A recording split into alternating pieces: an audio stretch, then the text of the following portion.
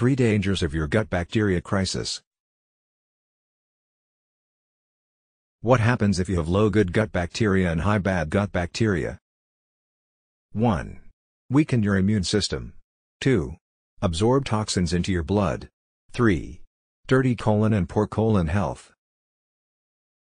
How much bacteria is in our body?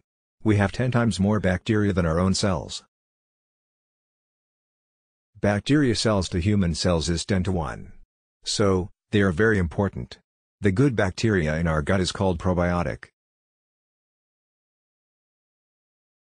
How our gut talks to our brain. There are 3 ways our gut bacteria communicate with our brain. 1. With the gut's special nervous system, enteric nervous system. It links to the brain via the central nervous system. 2.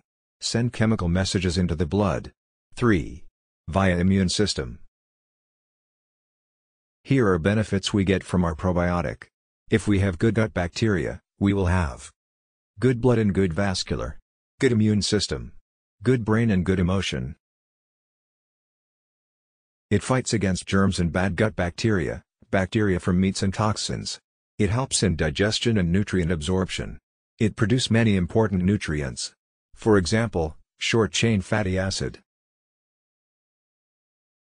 The food of our probiotic, soluble fiber, is called prebiotic. The outcome of our probiotic fermentation is called postbiotic. What is short-chain fatty acid? SCFA. Human cannot digest soluble fiber, prebiotic, but our gut bacteria can. The fermentation in our gut by our bacteria produces many powerful nutrients. The important one is short-chain fatty acid, postbiotic. It is the smallest type of fat structure. It's very hard to be found in any food, but we can get it from our gut bacteria by feed them soluble fibers. Here are the benefits of this fat. Strengthen immune system. Reduce inflammation. Reduce allergic, regulate the immune system and inflammation. Reduce craving and support metabolism. Provide energy for the colon. Why do you have bad gut bacteria? Why is your probiotic gone? 1. Don't eat enough plants with prebiotic. It weakens your good gut bacteria. 2. Eating meats produce many bad gut bacteria in your colon. They also produce many toxins and destroy your good bacteria. These toxins will be absorbed into your blood too. 3.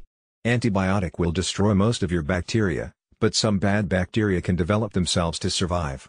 So, it produces bad bacteria with antibiotic resistance in your body. So, please take care of your good gut bacteria today by going vegan, or at least, eat less meats and more plants.